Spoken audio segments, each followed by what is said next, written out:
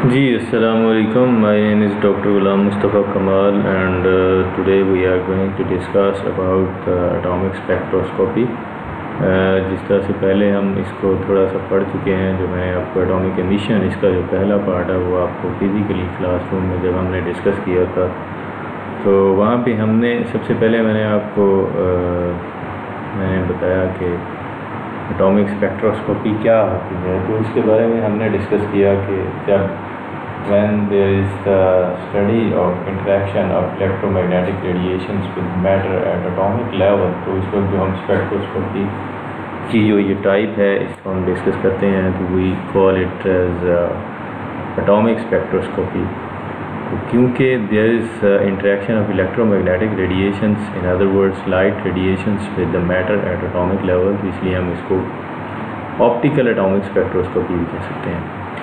There are three different possibilities जब interaction of electromagnetic radiations takes place with the matter at atomic level.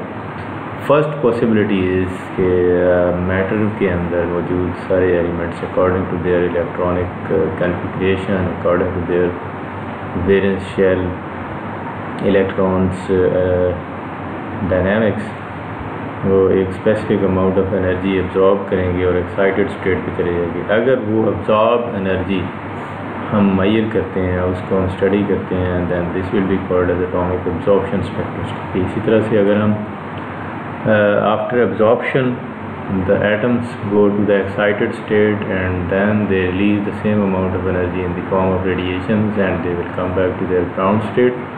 तो इस सूरत में अगर हम emitted radiations को स्टडी करते हैं, emitted radiations को मेजर करते हैं, then this will be called as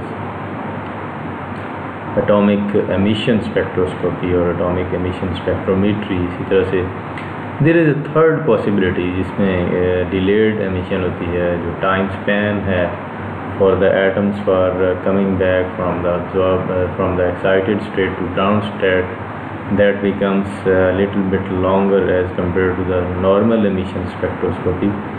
तो इसमें इस तरह की पॉसिबिलिटी जो है, इसमें फिर ज़्यादा देर जो है वो एटम या वो मटेरियल मैटर जिसके अंदर कोई फ्लोरिसेंट मटेरियल होता है वो ज़्यादा देर तक नॉर्मल रूटीन से ज़्यादा टाइम तक वो फ्लोरेस करता रहता है, ग्लो करता रहता है. तो ये जो डिलेड एमिशन है, this is called as florescence and this is called as atomic florescence spectroscopy. इसमें देखें इस डायग्राम में मैंने ये दिखाया है कि जो डिफरेंट पॉसिबिलिटीज़ हैं वो कैसे हो सकती हैं. कि अगर एटम्स फ्लेम के अंदर बर्न हो रहे हैं तो उनकी एटमाइजेशन हुई है और उसके बाद आयोनाइजेशन हुई, उन्होंने एक specific amount of energy absorb की और उसके बाद वो उसको same amount of energy they will emit while coming back to the ground state. तो जब वो ग्राउंड स्टेट पे आएंगे तो वो एक स्पेसिफिक कलर की लाइट एमिट करेंगे अकॉर्डिंग टू देयर नेचर. वो लाइट जो है वो फ्लेम के अंदर हमें नज़र आएगी. तो फ्लेम में डिफरेंट कलर जो है that will indicate the presence of some specific atom. तो जब हम वो एमिटेड रेडिएशंस को मेजर करेंगे that will be called as atomic emission signal, जो उससे हमें मिलेगा और उससे जो स्पेक्ट्रम मिलेगा वो एटॉमिक एमिशन स्पेक्ट्रम, और इस टेक्निक को हम कहेंगे एटॉमिक एमिशन स्पेक्ट्रोस्कोपी. इसी तरह से अगर हम बहुत सारी वाइड रेंज के अंदर रेडिएशन सोर्स से रेडिएशन प्रोवाइड करते हैं कि उसमें से बहुत सारे जो एटॉमिक एटम्स हैं पीरियोडिक टेबल के अंदर उनको after absorbing some specific amount of energy for going for them to go to the excited state, वो जब उनको मिल जाती है तो वो एक specific amount of energy absorb करेंगे and they will go up to the excited state. अगर हम उस एब्जॉर्ब रेडिएशन को मेजर करते हैं तो उसके रिजल्ट में हमें एटॉमिक एब्जॉर्प्शन सिग्नल मिलेगा, एटॉमिक एब्जॉर्प्शन स्पेक्ट्रोस्कोपी हम इसको कहेंगे. तो यहाँ पे इसके एग्जांपल इसकी दी हुई है. प्राइमरी रेडिएशन सोर्स के तौर पे हमने हॉलो कैथोड लैम्प को यूज़ किया जिसके अंदर एक wide range of wavelength radiations की मौजूद है, जिनमें से बहुत सारे एटम्स के लिए वो एक्साइट करने के लिए वो काफ़ी हैं. इस तरह से अगर हम laser source as a primary radiation source use करते हैं, लेज़र सोर्स आपको पता है कि लेज़र रेडिएशंस जो है ये यूवी और आईआर में ज़्यादातर फॉल करती हैं.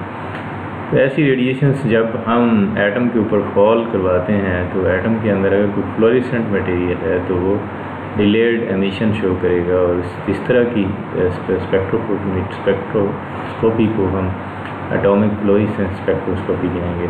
तो नीचे जो देखें एनर्जी डायग्राम्स हैं उसमें एटॉमिक एमिशन की है, एटॉमिक एब्जॉर्प्शन की। यहाँ पे हम देखें एटॉमिक फ्लोरेसेंस ट्रांजिशंस हैं वो कैसे होती हैं कि इसमें हमारे पास जो एटम्स हैं उनके इलेक्ट्रॉन्स हैं,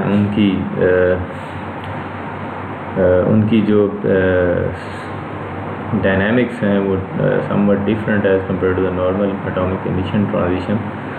यहाँ पे क्या होता है कि एटम्स जो हैं उनके इलेक्ट्रॉन्स जो हैं वो दो डिफरेंट स्पिन स्टेट्स में चले जाते हैं and then they will come back to the ground state while passing through some intermediate steps जो कि नॉर्मल एमिशन से ज़रा एक्स्ट्रा स्टेप्स होते हैं। जिस तरह इसमें देखें कि कुछ नॉन रेडिएटिव लीकेज भी हो रहे हैं। उसके अलावा सिंगलेट और ट्रिपलेट स्टेट में, डबलेट स्टेट में इलेक्ट्रॉन्स चले जाते हैं, तो वो ट्रिपलेट से डबलेट में आएंगे, डबलेट से फिर सिंगलेट में आएंगे। तो इस तरह से वो टाइम स्पैन जो लेंगे for coming back to from the excited state to ground state, that will be longer as compare to the normal atomic emission transition. So this kind of spectroscopy is called as atomic fluorescence spectroscopy, क्योंकि यहाँ पे fluorescence show होती है जो material है जिसके अंदर fluorescent material है वो ज़्यादा देर तक फ्लोरेस करता रहता है, वो ग्लो करता रहता है। इस चीज़ को एटॉमिक फ्लोरेसेंस स्पेक्ट्रोस्कोपी है। यहाँ पे एक जनरल प्रिंसिपल है एटॉमिक स्पेक्ट्रोस्कोपी का, उसमें देखें कि हमने पहले भी ये एटॉमिक एमिशन में जब हमने फ्लेम फोटोमीटर को डिस्कस किया तो वहाँ पे भी डिस्कस किया था कि एनालाइट सोल्यूशन है, उसके बाद नेबुलाइजेशन उसकी हुई है, नेबुलाइजर ने उसको स्प्रे कर दिया है। स्प्रेइंग के बाद जैसे ही टेम्परेचर राइज होना शुरू होगा तो वहाँ पे डिसॉल्वेशन होगी, सॉल्वेंट वहाँ से एवेपोरेट हो जाएगा और उसके बाद सॉलिड गैस एरोसोल बन जाएगा, उसकी वोलेटिलाइजेशन होगी, उसके बाद गैसियस मॉलिक्यूल्स आ गए, फिर रिवर्सिबल चेंज होगी जिसमें डिसोसिएशन होगी, gaseous molecules will convert into atoms, then there will be another reversible process which is ionisation, atoms की आयोनाइजेशन होगी तो एटम्स एटॉमिक आयंस में कन्वर्ट हो जाएंगे। तो यहाँ पे हमारे पास ऐसी पॉसिबिलिटीज़ हैं कि एक्साइटेड जो गैसियस मॉलिक्यूल्स हैं they will absorb some radiations and they will be excited, they will be converted to excited molecules। इस तरह से जो एटम्स हैं वो भी एनर्जी एब्जॉर्ब कर सकते हैं, एक्साइटेड एटम्स में कन्वर्ट हो जाएंगे। जो आयंस हैं वो भी एक्साइटेड आयंस में कन्वर्ट होंगे after absorbing specific amount of energy. तो वहाँ पे आयनिक रेडिएशंस प्रोड्यूस होंगी। अगर एक्साइटेड एटम्स को हम मेजर करेंगे रेडिएशंस रेडिएशंस होंगी। इस तरह से जब हम एक्साइटेड मॉलिक्यूल्स को मेजर करेंगे तो एक्साइटेड मॉलिक्यूलर रेडिएशंस प्रोड्यूस होंगी। यहाँ पे देखें तीनों डिफरेंट चांसेस हैं कि हम एब्जॉर्ब्ड रेडिएशंस को मेजर करते हैं तो एटॉमिक एब्जॉर्प्शन स्पेक्ट्रोस्कोपी, अगर हम एमिटेड रेडिएशंस को मेजर करते हैं तो will be using atomic emission spectroscopy. इस तरह से हम फ्लोरेसेंट रेडिएशंस को हम मेजर करते हैं एट 90 डिग्री। डिटेक्टर जो है वो 90 डिग्री पर लगा के in order to avoid the loss of emitted fluorescent radiations, उस वक्त हम इसको कहेंगे atomic fluorescence spectroscopy. General principle atomic absorption spectroscopy का, या हमारे पास जो एटॉमिक एब्जॉर्प्शन स्पेक्ट्रोफोटोमीटर है जो इंस्ट्रूमेंट है for measuring the interaction of electromagnetic radiations with atoms, उसके लिए जो हम इंस्ट्रूमेंट यूज़ करते हैं that is called atomic absorption spectrophotometer. तो एटॉमिक एब्जॉर्प्शन स्पेक्ट्रोफोटोमीटर का जो जनरल प्रिंसिपल है वो देखें कि elements, all elements being determined they must be reduced to their elemental state and they should be एवेपोराइज्ड and then imposed in the beam of radiation in the source. तो जब हम उसको उसके आगे सोर्स के आगे लेके आएंगे तो there will be absorption of electromagnetic radiations bye neutral atoms which are already in gaseous state.